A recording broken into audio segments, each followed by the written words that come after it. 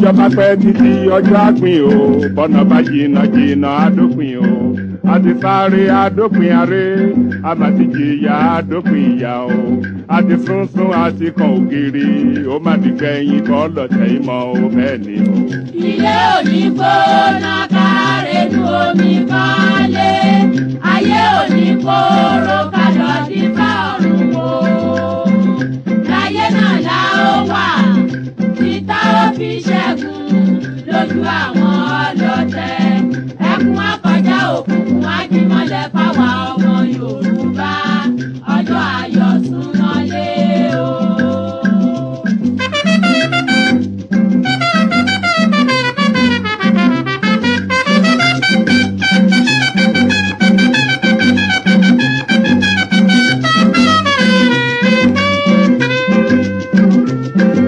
Di láéláé pọ́n gbá ó mà di láéláé pọ́n gbá Yorùbá ò ní dọ̀bálẹ̀ ẹ̀fẹ́ nìkan ó di gbẹ̀yìn kọ́ lọ́tẹ̀ ìmọ̀ o. yé ẹ dìde dìde bí ológun ẹ bá jàgà sílẹ̀ o ẹ rántí àtọmọdọ́mọ kò ní sún wa kò ní rẹ̀ wá tá ó fi ṣẹ́gun tẹni tó dé ó sàn ju ẹni tirẹ̀ ń bọ̀ bẹ́ẹ̀ ni ò ní ní dúró kẹ́dúró gbọ̀n kẹ́dúró gbọ̀n kẹ́dúró gbọ̀n gbọ̀n gbọ̀n àtùpàgbé oníkanni o bí ẹ bá sùn ẹ gbé ọjọ́ ayọ̀ súnmọ́lé o. bí a bá kú tí a bá jí a ó mẹ́ni rè fẹ́ràn ẹni bá ṣàìsàn wò ni yóò lè mọyì àlàáfíà bí a bá ṣaláìní ká tó wá ní a ó mọyì bàbá ń fojoojúmọ́ jẹun ata ó dífá fún Yorùbá tí í ṣe ọmọ Odùduwà bàbá mi òkè gàgàgà tí í ṣe lẹ́gbẹ̀ẹ́ lẹ́yìn aṣòótọ́ Ọ̀yọ́ Ìbàdàn Oǹdó Ìjẹ̀ṣà Ilé Ifẹ̀ o. wá ohùn alóore Odùduwà ló ń pè. Àkúrẹ́ Ọ̀wọ̀ Ìkàrẹ́ Ẹ̀yìn Èkìtì ẹ gbóhùn Ìgbé o. wá ohùn alóore Odùduwà ló ń pè. Ìbàràpá Ilé Ẹ̀gbádò Ẹ̀yìn Ọ̀ṣun ẹ gbóhùn Ìgbé o. wá ohùn alóore Odùduwà ló ń pè. Ẹ̀yin Ìjẹ̀bú ọmọ Àlárẹ̀ ẹ̀yin Ẹ̀gbá ọmọ Lísàbí. wá ohùn alóore Odùduwà ló ń pè o ẹ̀yin ọmọ Yorùbá ọjọ́ ayọ̀ súnmọ́lé o.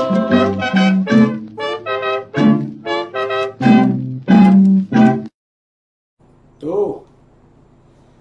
mo mà kí gbogbo ojú tó wò mí káàkiri gbogbo ayé mo kí ọkùnrin bẹ́ẹ̀ ni mo kí obìnrin mo kí gbogbo ẹni olólùfẹ́ BGI TV bàbá gbàgede mọ̀ tẹlifíṣàn mo kí wa kú déédé àsìkò yìí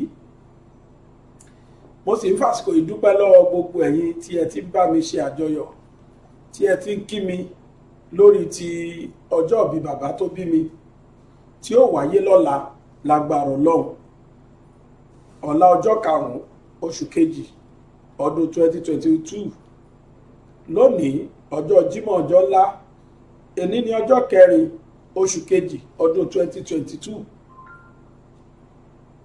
lágbára Ọlọ́run ọba bàbá mi ti pé 90 years ní ọjọ́ Tuesday on the 2nd ní ọjọ́ Wednesday on the 2nd ṣùgbọ́n lọ́la lágbára Ọlọ́run láṣẹ ayẹyẹ gbogbo ẹ̀yin tẹ́tí kódà mo rẹ́nìkan bẹ́ni méjì ni tó tún fi nǹkan ránṣẹ́ sí mi pàápàá wípé ẹni bíi méjì ló tún fi nǹkan ránṣẹ́ sí mi wípé ká fi ṣe birthday bàbá ẹ ṣeun o gbogbo yín ni mo dúpẹ́ lọ́wọ́ ẹ ṣé o kódà ẹ̀yin tó jẹ́ pé àdúrà lẹ fi ránṣẹ́ sí wa ẹ ṣeun mo dúpẹ́ lọ́wọ́ yín ẹ̀yin tó sì jẹ́ pé ẹ̀yin méjèèjì tẹ́ ẹ fowó ránṣẹ́ sí mi owó kan ò kéré o torí pé ṣé owó yín lẹ ṣe mo dúpẹ́ lọ́wọ́ yín o ẹ ṣé sà ẹ ṣé mà tó ẹ káàbọ̀ sórí ètò Yorùbá Nation Now ti tòní ètò kan ní tí ó máa ń ṣojú ọmọ Yorùbá káàkiri gbogbo ayé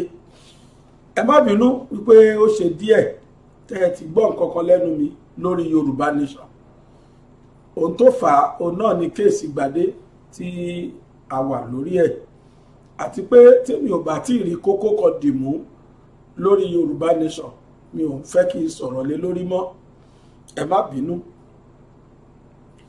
Ká tó máa bẹ́tò yìí lọ ẹ jẹ́ tó rọ̀ wá bí mo ṣe máa ń rọ̀ wá wípé ẹ̀yin tí ẹ nífẹ̀ẹ́ sí ṣánẹ́ẹ̀lì wa yìí tẹ́ máa ń bá wa wòṣẹ́ wa gbogbo ìgbà ẹ ṣe gbìyànjú kẹ́rí pé ẹ̀yin náà darapọ̀ mọ́ wa nípa ìbáwa support tówó kọ́ o ṣùgbọ́n kẹ́ ẹ support wa nípa ìmọ̀ báwa buwọ́lu ṣánẹ́ẹ̀lì wa yìí yẹn ni pé kẹ́ ẹ subscribe sí ṣánẹ́ẹ̀lì wa yìí ẹ wo ibi tí wọ́n kọ subscribe sí kẹ́ ẹ bá wa tẹ̀ lórí Facebook lórí YouTube ẹ bá wa tẹ̀ bákan náà ni pé ẹ rí ibi tí wọ́n fi àmì aago sí ẹ bá wa tẹ aago ilé iná pè láago ìrántí notification bell ẹ bá ti ṣe bẹ́ẹ̀ ti dára wa nù gbogbo ìgbà tá a bá sì ṣètò ni wọ́n máa wá gbé fún yín wípé a ti ṣètò kan sórí YouTube bákan náà nípa wà lórí Facebook Gbàgede Mọ̀ with Aláwìyé Adébáyọ̀ ní péjì wa Gbàgede Mọ̀ pẹ̀lú Aláwìyé Adébáyọ̀ òun náà ni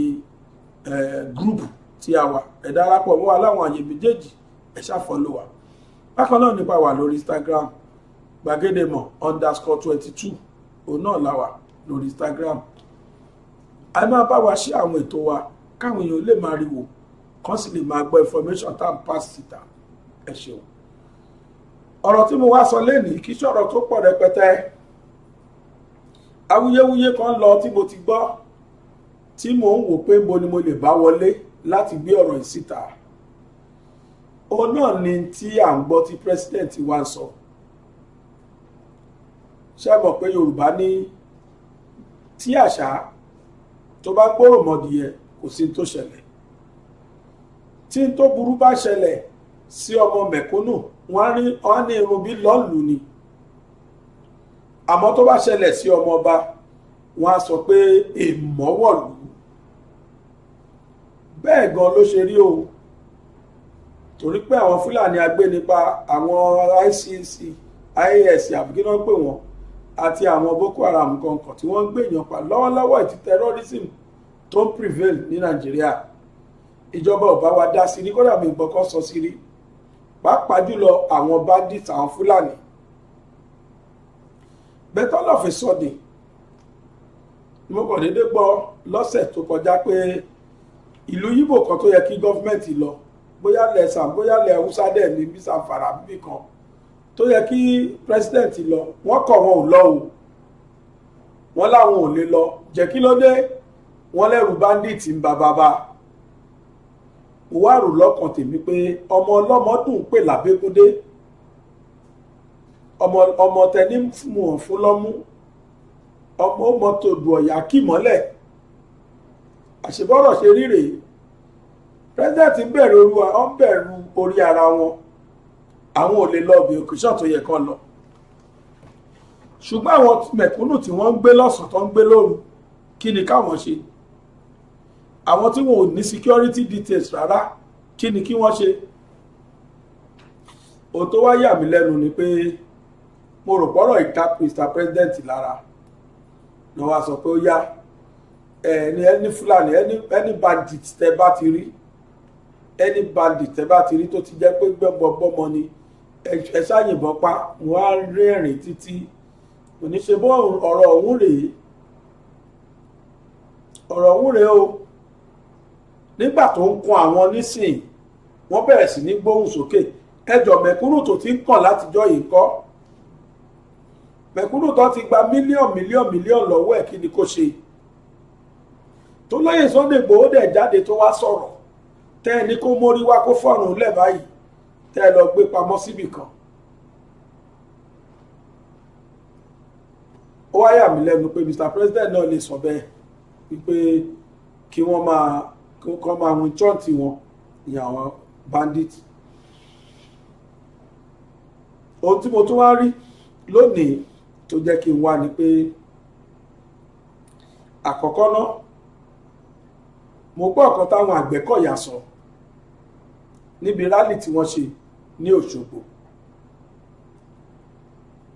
àwọn Àgbẹ̀kọ̀yà ní lágbára Ọlọ́run tí ìjọba ọba ti fi olóyè Sunday Igboho lẹ̀ fún gbègede ìkéde ọjọ́ tí wọ́n fún wọn wọ́n láwọn á lọ fi olóyè Ìgbòho lẹ̀ fúnra wọn látara agbára àwọn bàbá ilẹ̀ Yorùbá wọ́n láwọn á lo agbára yìí olóyè Ìgbòho á sì jáde níbi tó wà.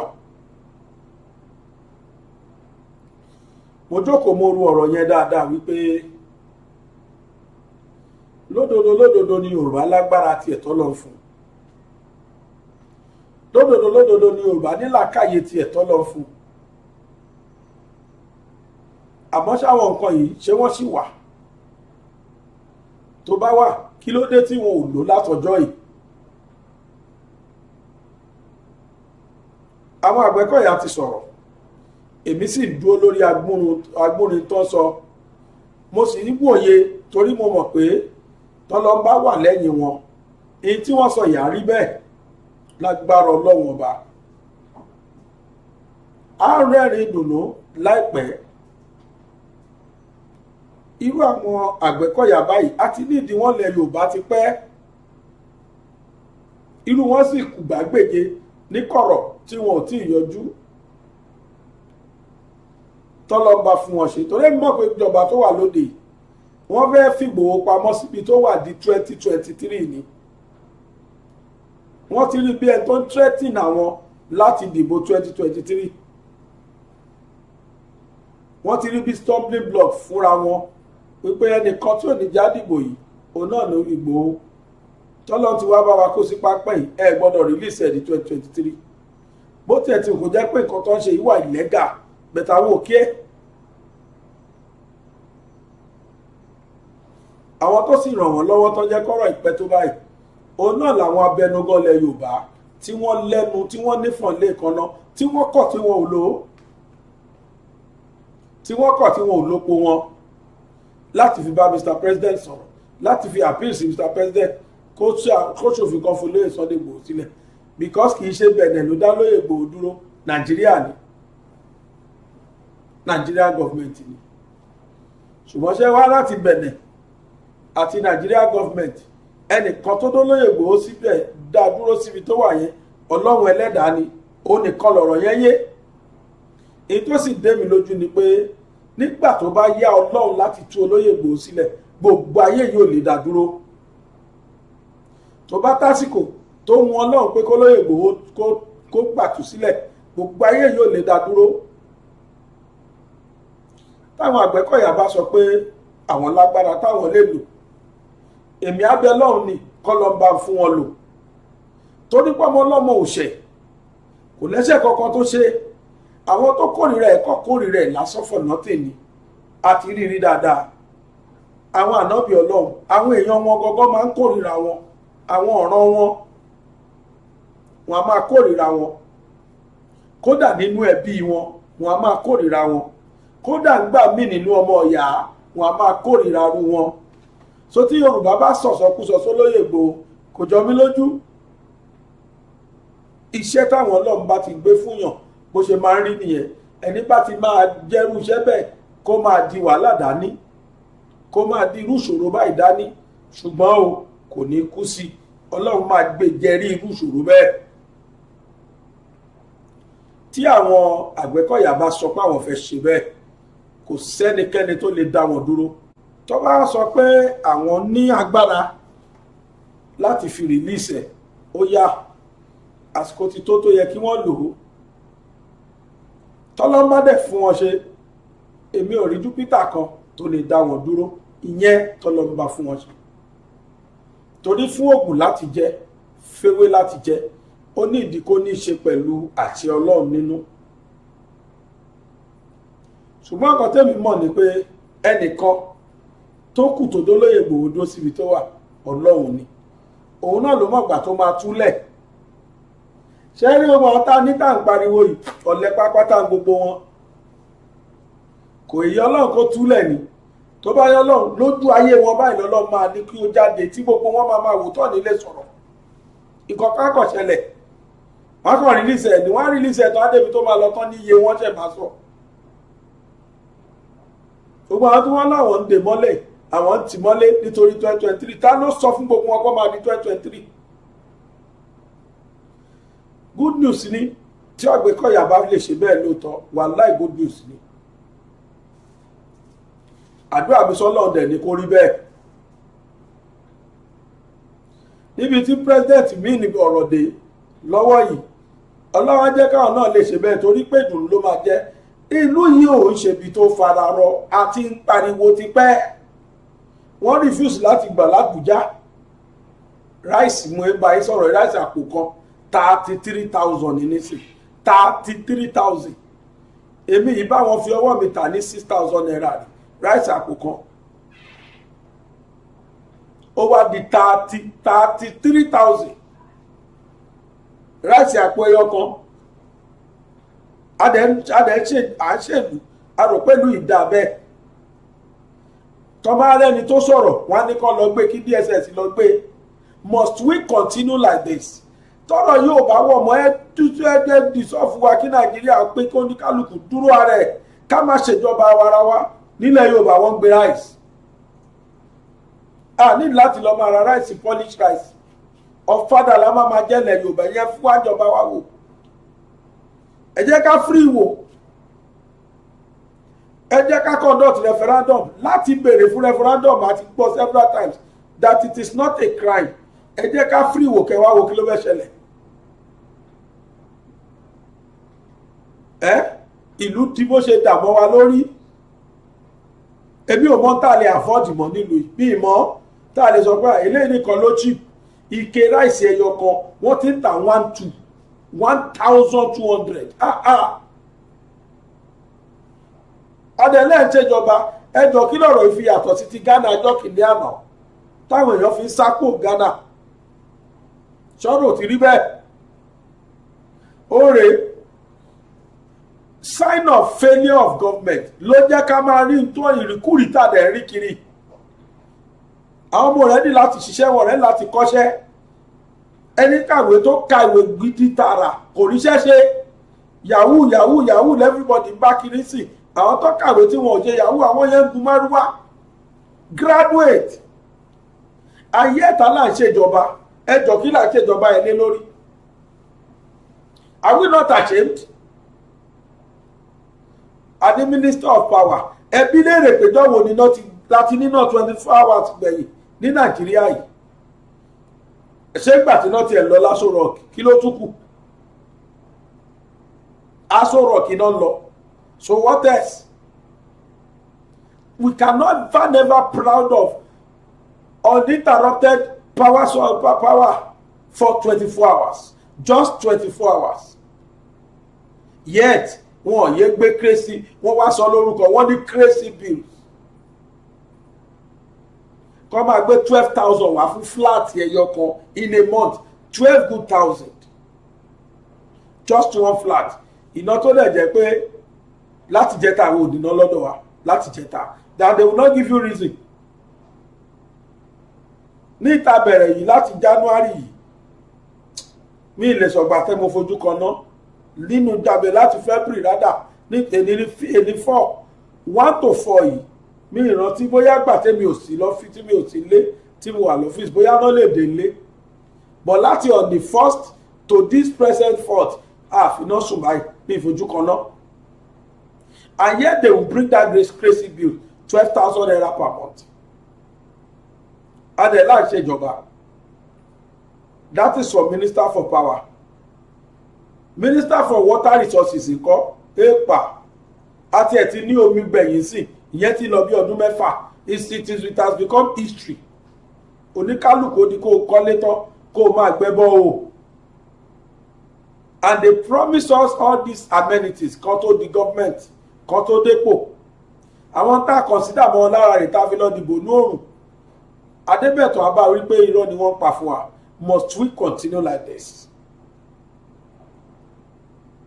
wọ́n tún ti ń dààmú kiri ẹ jẹ́ ká jọ panupọ̀ ká bí wọ́n pè tán ṣe lákọ̀ọ́kọ́ dà ètò ṣe láti 2000 kí náà di jẹ president di 2015 to 2019 till date kí ni wọ́n fi dà what do we gain what is our achievement gbogbo electoral promises tí wọ́n fún wa ṣé wọ́n ṣe wọ́n fún filẹ̀ yọ kọ́nú ẹ̀ And yet they are trying, they are planning now to revolt, to go back to the post. They want to conduct election in 2023. Wọ́n tún fẹ́ tọ́pù tí gbé kọ́tùpà ẹlòmíì ẹlẹ́ẹ̀karùn-ún rẹ̀ tó ti wà ní National Assembly 5 times. Ẹlòmíì láti 1999 kò ṣàìmá wà ní National Assembly déni láti 1999. Ẹjọ́ sóhun náà dáyé fún. About 24 years ago ló ti ṣe senator bọ̀, ló ti ṣe House of Reps member bọ̀. Ó ti sọ́dọ̀ oyè ìdílé, ó ti dọ́dọ̀ ogún bí. Bẹ́ẹ̀ lómi ìgbàpò tí wọ́n ní jó débẹ̀. Let my people go. Ntọ́lọ ní kí Musa, kí Moses kó lọ sọ fún Pharaoh nìyẹn o. Kí Musa lọ sọ fún Fìrìhàn. Tú àwọn èèyàn mi sílẹ̀ jẹ́ kí wọ́n máa lọ.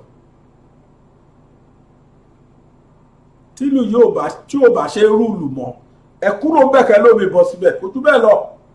Ọ ẹ fún wa ní referendum, ẹ jẹ́ ká máa lọ tiwa, ẹ fún wa láyè, ẹ máa ṣe Nàìjíríà no problem. Ẹ dìbò 2023, nobody dispute it. Kò sẹ́ tó takò yìí, kò sẹ́ tó takò yìí. But ẹ fún àwa láyè. Ẹ fún àwa láyè ẹja dúró. Kò jù bẹ́ẹ̀ lọ. Agbekoya, mo tún ṣe ládùúrà lórí ìjókòó yìí wípé Ọlọ́run ọba fún yín ṣe o. Torí mọ̀ pé ilé yóò lè túlẹ̀. Agbára tẹ́ bá ní ẹ̀sà Ọlọ́run á dẹ̀ fún yín ṣe.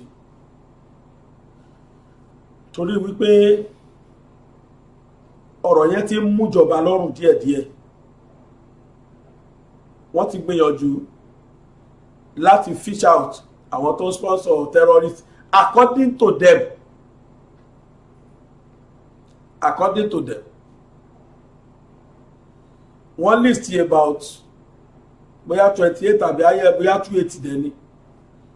Kódà tó bẹ̀rẹ̀ sí ní arrest inú wọn pàápàá àwọn tí wọ́n sponsor àwọn terrorists, bandits, Boko Haram, ICC àtàwọn bẹ́ẹ̀ bẹ́ẹ̀ àìsẹ́ báyìí SS àbíkínà pera wọn Islamic State.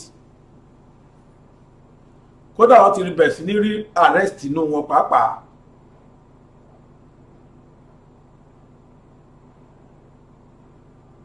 Ètò Yorùbá ń béèrè mi ìròpó ga ju ìdẹ̀ròpó pọ̀ jù.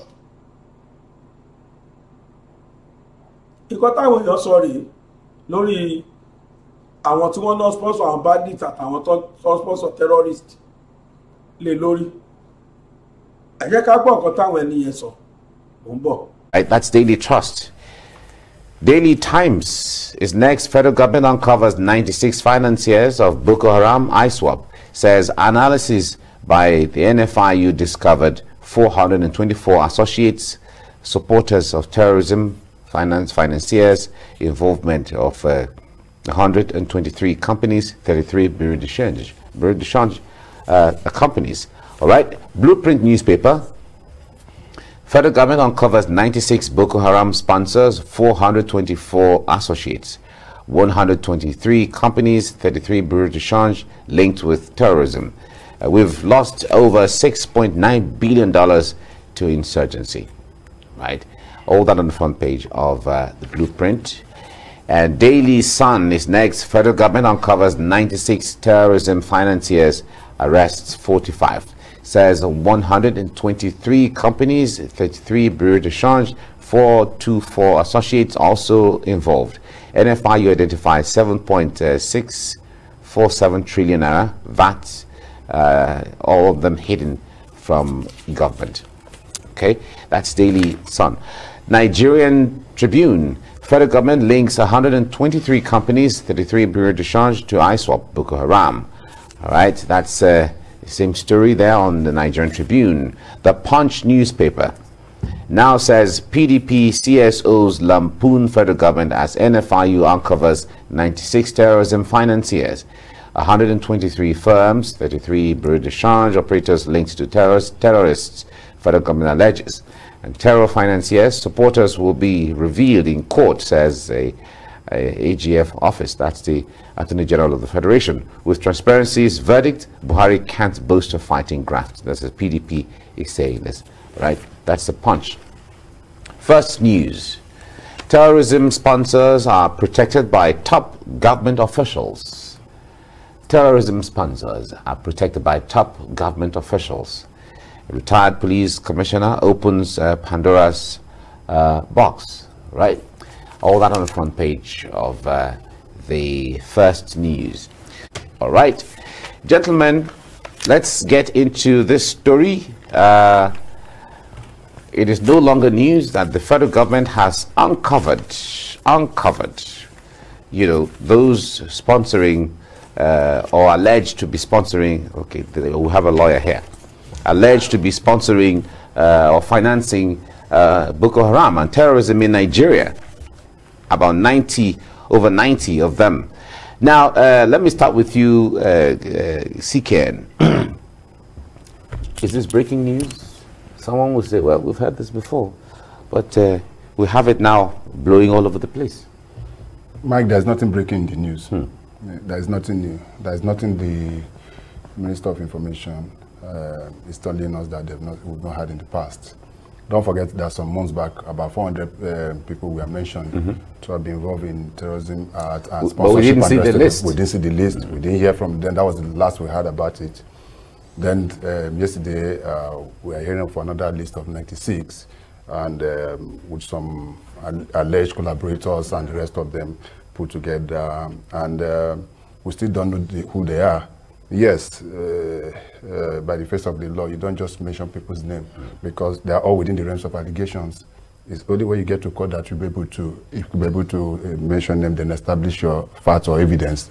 Based on that, you can start with prosecution. But my problem is that this has been pursuing for too long. By now, we thought that would have gone probably halfway in the prosecution of all those that were involved. Or those that were named. We saw what happened in Dubai, in UAE, and about 6 or 7 people were picked up, and within weeks they were prosecuted, and they are in prison now. So the Nigerians were tired of this rhetoric coming from the federal government and the spokespersons of the government. This is not time for us to be telling, for you to be telling. Even the AGF himself also came out and said something along that line. So by now I thought that we would have been able to get this done and dusted, so that all those involved in this act or that are supporting this act of terrorism are prosecuted and used to be able to propel and as a deterrent to others. But we are not doing that. Then, Mike, the administration of criminal justice in Nigeria takes time. It's not something you do overnight. It's not a 1 day, 2 day, 3, because you are going to get your evidence, gather evidence, and the rest of them for you to prosecute. So that takes long. Then what am I saying? This government have just barely 1 year to go. It means that they might not even be able to see this through before they leave. And that to me is a big challenge. Are we still going to go the route of the issue of removal of petrol subsidy, the refineries, everything that will now be pushed to the next government? If you understand what I'm trying to say. Yes. So if we are going down route, then we have an issue. We might push this too. That's what I'm saying. So if we can't finish, the next person will take over. It is if another government comes, it might have its priority. Yeah. If that is not part of his priority, then it becomes a challenge. But you saw what the governor of Borno State just did. Zulum is not somebody that is just that talks for the fun of it. For him to be able to speak and say some of the things he's saying about terrorism and the art of ISWAP, then he have legitimate reasons and enough evidence at his disposal. So we need to get this done and dusted as quickly as possible. All right. Now, Sheson, the First News says terrorism sponsors are protected by top government officials. Of course, a lot of analysts have said this before, over and over again. Government know these people. If they want to act, intelligence will have it. Government has everything it takes, the wherewithal, the capacity, the network, the information, the intel. They have all of those. Should we act? How should we act? All of those, the will to act, according to analysts, are saying they say this is just the challenge. Talk to us from this window. Mike, I will say categorically that I doubt if this administration have the will to pursue this terrorism of a thing.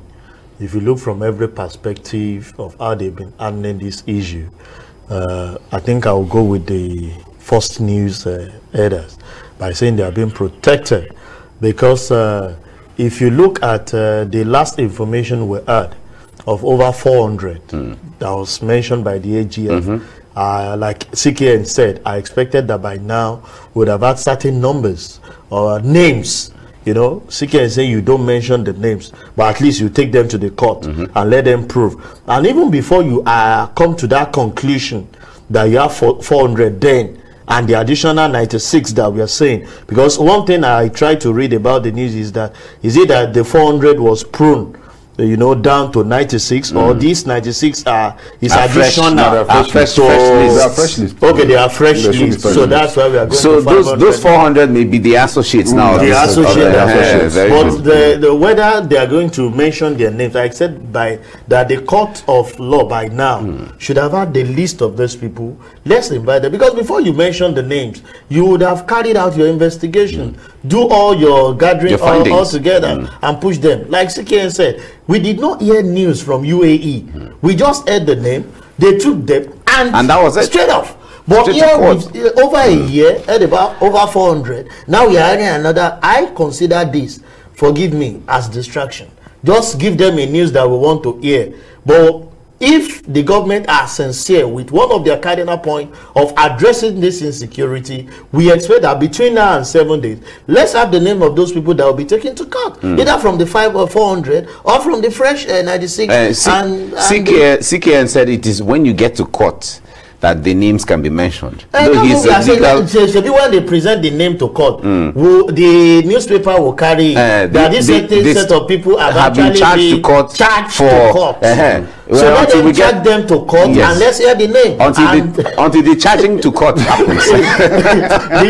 All right, we are looking at the headlines on Nigerian newspapers today, and most of the papers today talk about the issue of the federal government uncovering 96 financiers of terrorists and terrorism in Nigeria, with over 400 other associates. There are companies involved, there are bureau de change companies involved, and all of that. That's most of the stories on the headlines today.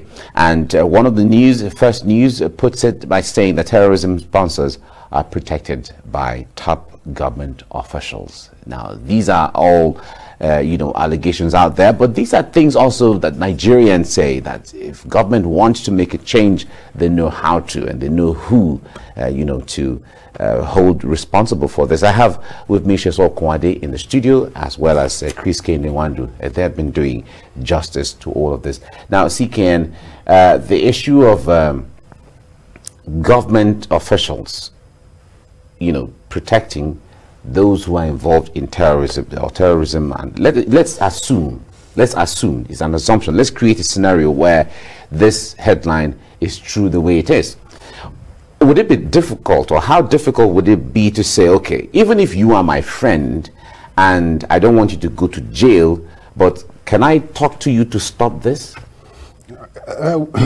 Within government circle, we have intels, even within the government circle. Then also, even within the military, they have intels. So they have intelligence gathering, and I can tell you for free that they know those behind this. You cannot tell me the Nigerian military doesn't know, or the police authorities don't know. What probably, and well, based within assumption, allegedly was allegedly. Allegedly. So you have taught us now. Yes, allegedly. Always use that word. Language. So allegedly that there are people involved in this, and I can tell you that if the people in government and within the realms of government don't have the political will to be able to prosecute these people, then it becomes a challenge. There's practically nothing that the security agency can do under the circumstances. Because theirs is to gather the present. They don't prosecute.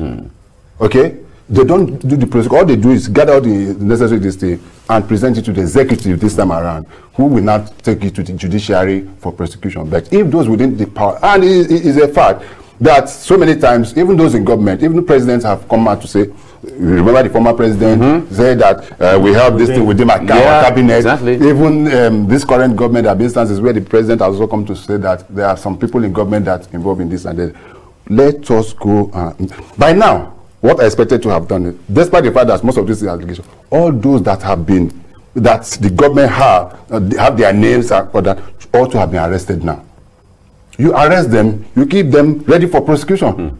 You understand what I mean? But what happens in government circle is that if this is happening and this information is coming, somebody in government will just tip you off. Oh boy, your name don't enter this thing. Find your way. If you want waka waka, if you understand what I'm saying, that in itself does, because I don't know why this thing continued to. At the point we say it was political. At another point we say it was people in the opposition. I don't know what we're going to call it now. But the fact is that but that is not only within government. But Mike, let me also tell you that even within the military itself, even within the security agencies, we have people that are also supporting this because they know what they benefit from it. There are instances where we see soldiers trying to ferry guns, trying to some have been arrested. Some of them have been arrested. They have some of these terrorists also have their own people inside within the military, and that in itself becomes a challenge as a source. So what I feel is that the government should be very, very open and give Nigerians and build some level of trust within Nigeria, so that anytime they mention this, we know that they are very serious. But the way they are going about it, they have not shown any level of seriousness. It's all right. Shasad, the Governor Zulum, Babagana Zulum of Borno State is raising alarm, and he's saying that Boko Haram have caused devastation. But what ISWAP is doing, if we don't act fast, Boko Haram will be a child's play. How concerned should we be now? Because no Nigerian will want to have the Boko Haram days or anything worse than that back again. If you look at the personality of Zulum, he's a man of few words. He hardly speaks. He's at the middle of this issue of insecurity, and most often than not, what I hear from him, his projection is about his struggle for development of the area, despite the challenges they are faced with. Hardly do I hear of him complaining or talking so much about these terrorists, because he feels that they are being handled, but at the same time, on the other hand, he feels there must be development. But for him to have come out, he has his information. And the way our government handle issues are always pathetic. Remember how this Boko Haram started. It was an act of, no, there is nothing is happening. It's something that would die a natural death. And now it has escalated to a situation where it has become a monster that we cannot even unravel or even curtail any longer. I feel if the government is sincere with themselves, this information from Governor Zulum should be given ultimate attention, because ISWAP is not Boko Haram. They are well sophisticated, and we've had instances of where they have to look at what happened in Afghanistan and some other countries where these things are faced with. I want to appeal to the government that this is not where you handle things with kids' gloves.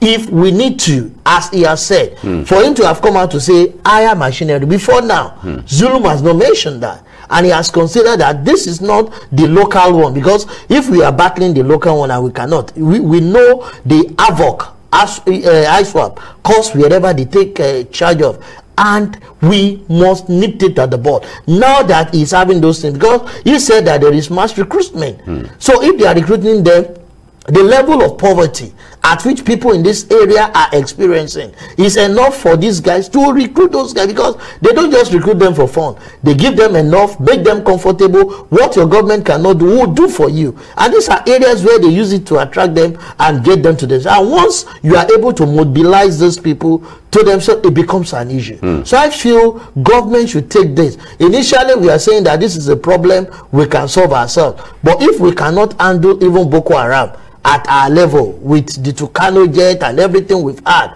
ISWAP is not something we handle with kid gloves. So they should attend promptly to the yearning of Governor Zulum, so that we will not have issue. You know, we started with Northeast, it moved to Northwest. Now every part of the nation is having this attack of challenge here, insecurity here and there. Let's nip it at the bud. Zulum, person that I know, is a man of few words, but when he speaks, he has every information. So he should be taken seriously. Whatever he says should be taken seriously. Very, very seriously. All right, now, CKN, we're wrapping up now just in a minute.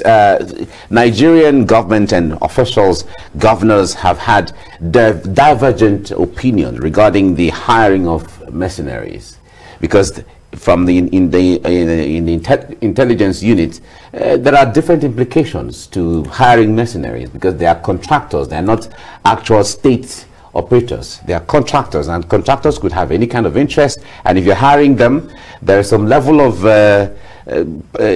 space you give them to operate within your region, which could metamorphose into different things. All of those things are looked at. What do you think about this, though? Mike, anywhere, anyhow. The job is normally they say in my place that whoever sees the snake should kill it. So you no need to add whether a man kill him or woman kill him. So whichever way we can be able to handle this, let us handle it. It's not something you come to public TV to start telling people we're hiring. There are countries that there's a way they go about these things. Silently. Yes, silently. Behind the scene, and the job is done. There are so many countries in the world where you have these people that can be able to help out. They're in South Africa, they're in Israel. Israelis do this a lot. Yeah, Israel. You know the Israelis. They do this a lot. You pay them, they get it done. Israel does a great job. So I'm not going to mention countries, but for Zulum to have said that, he has seen the capacity of our security agencies that this might be just too much for them to handle. Right. But the danger, as you mentioned, is that it also has its disadvantages. There have been instances where mercenaries have come in to be able to destabilize countries, topple governments, and the rest of them. So we should handle this within the realm of specifics on what they need to do, if it's necessary for us. But definitely the Nigerian army and security agency will not agree to that. They will always tell you that we have the capacity, but have them be able to do enough? I don't think we'll be able to do that. All right, we have to leave you here now. Chris.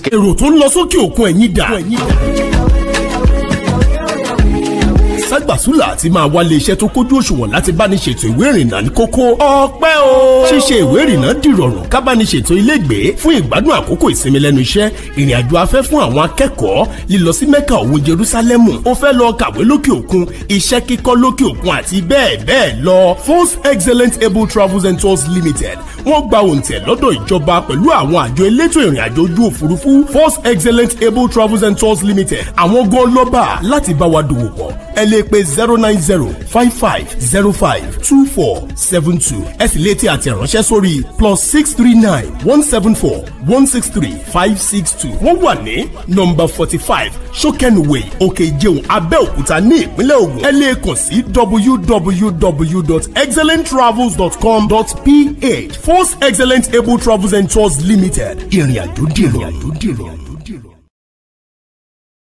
Káàbọ̀ padà. Mo pé gbogbo agbọ́ nǹkan táwọn ará bíi sọ. Lọ́dọ̀ tèmi kò sí nǹkan méjì tán fi ń gbé gbèsè tán gbé ju pé ó ti ń bà wọ́n. Bó wá kọ̀ràn kí wọ́n sòótọ́ ọ̀rọ̀ jáde pé ọmọ Ìgbòho ìdẹ́ correct.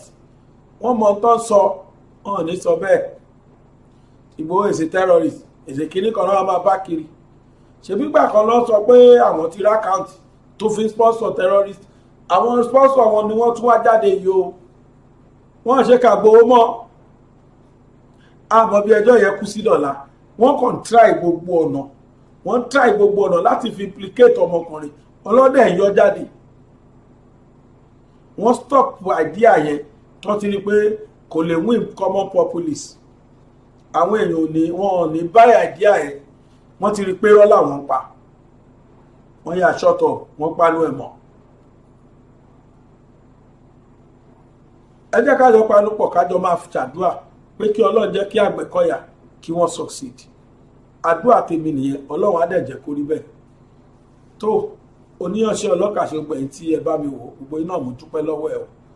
Ẹ jẹ́ ká jọ máa fàdúrà ràn olóyè Sunday Igboho lọ́wọ́ kíkú má pa kárùn má ṣe. Kí kọ̀ọ̀kan má ṣẹlẹ̀ sí títí tọ́lọ́ máa bá wa fi ṣí sílẹ̀ láyọ̀. Ká sì túnjọ máa bẹ Ọlọ́run wípé kó lọ bá wa túlẹ̀. Èmi bàbá Gbàgede Màláwí Adéwàsàbúrì ọmọ Àbátíṣà Lábẹ́òkúta. Èmi náà ni mò ń ṣe ládùúrà pé ojú tẹ́ fi wò mí ò ní fọ́ o, etí tẹ́ sì fi gbọ́ mi ò ní di láyọ̀ o. Èmi ni aláìlúwà ọba dókítà Adédòkun Ọmọnìyí Àṣọlá Bọ́lárìn aróyin kẹ́yè kínní ọ̀ràngún tí ìlú Òkè Ìlá ní ìpínlẹ̀ Ọ̀ṣun. Ẹ̀yin yan wa, mo rọ̀ yín o, ẹ máa bá mi wo BGI TV, Bàbá Gbàgede, olólùfẹ́ Yorùbá ni, ó fẹ́ òótọ́ sísọ, ó máa fẹ́ràn àwọn ènìyàn, ó fẹ́ràn wa nílẹ̀ Yorùbá. Ẹ máa wo ibi tó yẹ ká máa wò ní gbogbo ìgbà ibi tá a bá dẹ̀ ti lè ran ilé iṣẹ́ yìí lọ́wọ́ ẹ jẹ́ ká ràn wọ́n lọ́wọ́ wọ́n ń ṣe nǹkan tọ́lọ́run nìkan wá ṣe ni ojú wa ò ní fọ́ etí wa ò ní di o iléeṣẹ́ náà kò ní dàrú iléeṣẹ́ náà á máa dàgbà sókè BGI TV ẹ má fi ṣeré ẹ máa wò lóòrèkóòrè.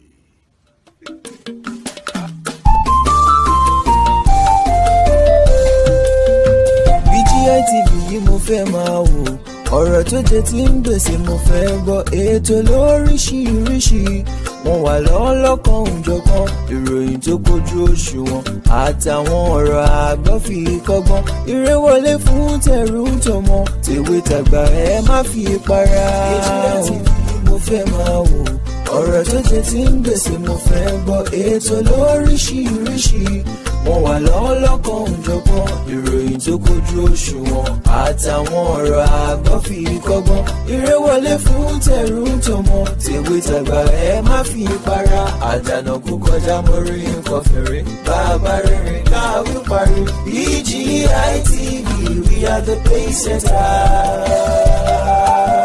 Bàbá gbàgede ìmọ̀ tẹlifíṣọ̀n station tí dòde. Iléeṣẹ́ amóhùnmáwòrán tó mọ bó ṣe ń lọ tó ní ìròyìn kọ́ńbọ̀kì tó jẹ́ yàjóyàjó ìròyìn àti ìsọfúnni àtìgbàdégbà àwọn ètò tó ké pọ́pọ́ flẹ̀ má yí kúò ń bẹ̀ má gbé kúò ń bẹ̀ máa jẹ̀gbádùn ẹ̀ lọ BGI TV bàbá gbàgede ìmọ̀ TV èdùn ọ̀kẹ́ ló dirí ẹwà fákòkò o bí ọ̀kẹ́ bá tún ìyẹ́ ẹ̀ díẹ̀ ẹwà rẹ̀ àkàlẹ̀ àkà oko ẹ kàn sí ẹ̀ka ìpolówó ọjà wa láti bá wa dòwò pọ̀ lórí +234 70 38 22 6160 fún àwọn tí ń bẹ lórílẹ̀‐èdè Nàìjíríà 070 38 22 6160 BGI TV bàbá gbàgede ìmọ̀ TV ọ̀gá ni kọ́ń láwùjọ kùtà. Bàbá gbàgede ìmọ̀ tẹlifíṣọ̀n station tí dòde.